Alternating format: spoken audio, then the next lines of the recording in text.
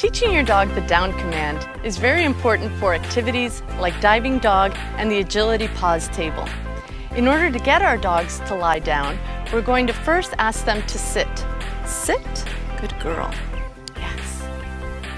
Using the treat in front of their nose, we're going to lure them down into the down position by using an L motion with the treat. We're going to reward the dog while they're in that position generously, using the word down to reinforce the behavior. Down, down, good girl. Repetition and positive reinforcement are the keys to success for the down command. Good girl, Squeaky.